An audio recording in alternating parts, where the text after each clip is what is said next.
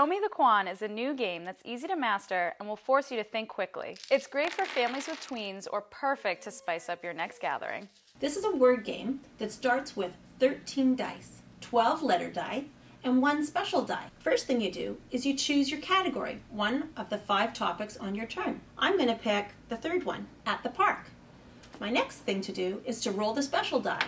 It'll land on either the first, the second, or the last letter. Then I roll the dice and I turn the timer, and everybody at the same time goes after the words that are going to match the letter position of the word. Trees. Dogs.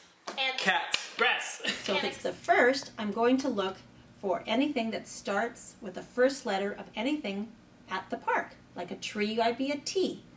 Grass, I'd be looking for a G. Then we added Show Me the Kwan rule. That's when you can use 1 dice to give you 3 words. One with the first letter, one with the second letter, and one with the last letter.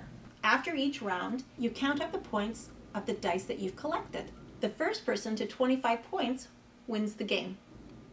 So if you like a good brain teaser and want to inject a little bit more energy into your next gathering, you need to Show Me the Kwan.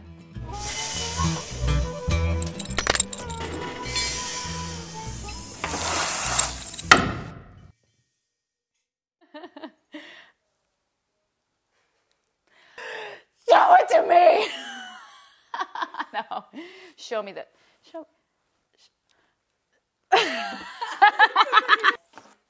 You need to show me the Kwan. Show me the Kwan. Show me the Kwan.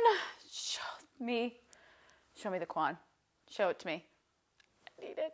Show me the Kwan. Show me the Kwan. Show me the Kwan.